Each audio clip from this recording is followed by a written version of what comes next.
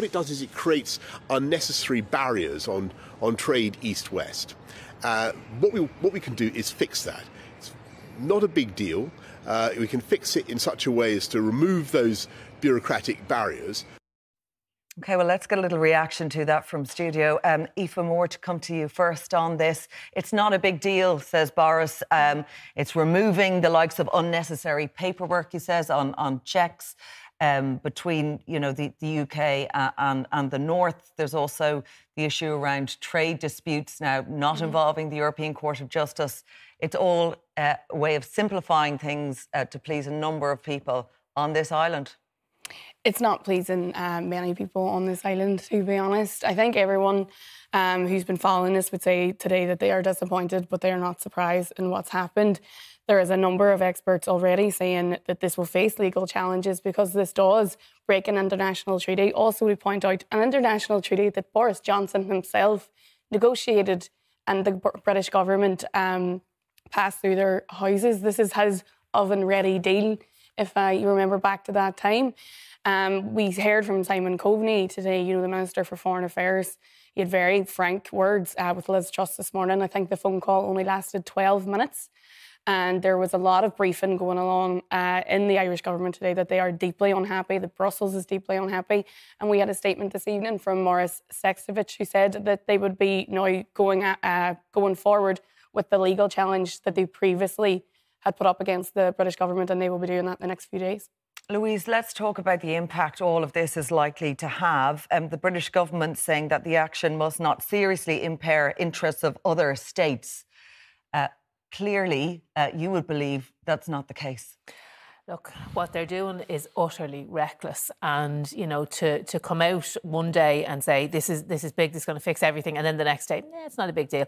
It's incredibly destabilising. It's destabilising for workers, and we see today that ICTU have a statement out along with the British TUC, and they're at one in saying this is utterly reckless. It is bad for jobs. It is bad for business. It is bad for workers, and it is an appalling way to behave. And I think there's plenty of issues that Neale and I will disagree on, but on this, there is unanimity right across the Parliament, and almost, bar a very small amount, right across this island, that, the protocol has to remain. The protocol was working. We could see that with businesses. It was having a positive impact. There's no need for what Johnson is doing. And if truth be told, what he's actually doing is he's play acting for the benefit of his own backbenchers. This is more about a Tory internal row.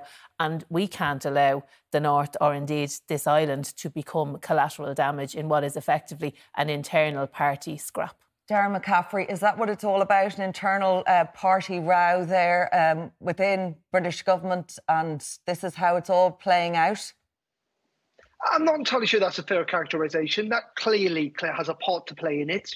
Boris Johnson is under an awful lot of political pressure here in London, clearly from many within the Conservative Party, particularly Brexiteers, who have always wanted him to go further on the protocol. So yes, that is part of the picture. But let's be honest about this as well. First of all, there is a recognition, I think, on most sides that the protocol to date has not worked as well as it should have done. The EU have actually compromised and changed several things to date. The British government simply want them to go further. And second of all, there are quite a large section, the majority of the unionist population in Northern Ireland, who don't like the protocol in its current form. They either want to change or scrapped. The whole point of Northern Irish politics is about consent.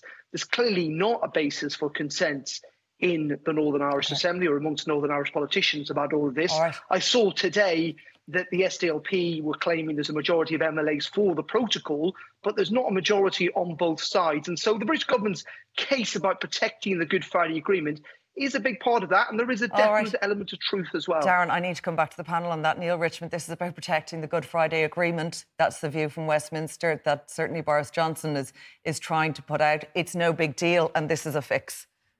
Yeah, it's absolute rubbish. It's nothing to do with the Good Friday Agreement. It's completely to do with internal political machinations of a Conservative government that's in a lot of trouble? Is it about the leadership ambitions of Liz Truss, or is it yet another distractionary tactic from a Prime Minister that has had a tired couple of weeks?